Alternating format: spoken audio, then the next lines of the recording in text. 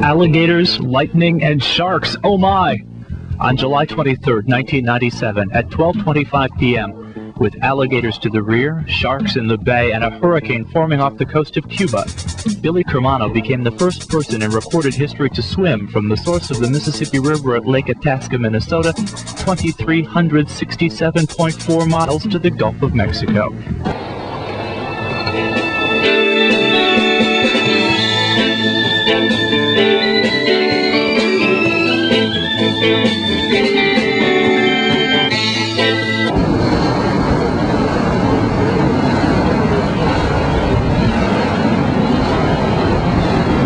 Part of his performance concept, he's developing technology to protect himself from the dangers of swimming in a river polluted with toxic chemicals. While some of these experiments are more whimsical than practical, they make a serious statement about a very real problem. I've been working on this for quite a while. That's why it's the X2C. It's going to have Lexan over the faceplate so I'll be able to see, and then it has rubber arms and hands, and there will be some legs that are totally waterproof added to it as well. Yeah, I think everyone will be wearing these in the future.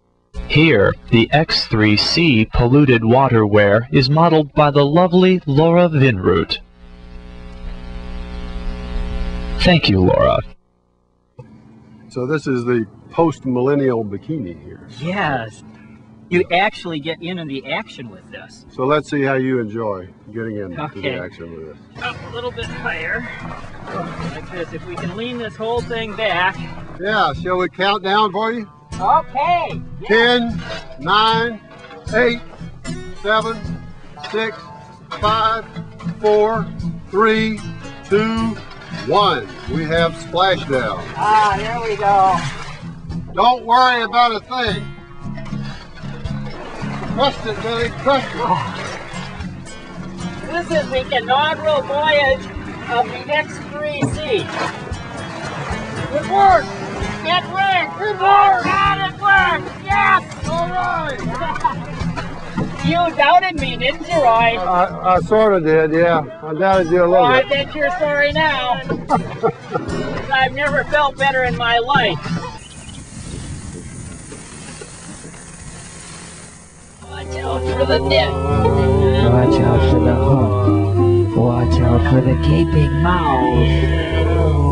Swim, fishy, swim. I reclaimed the Mississippi Atchafalaya River system for life-affirming pursuits under the banner of art.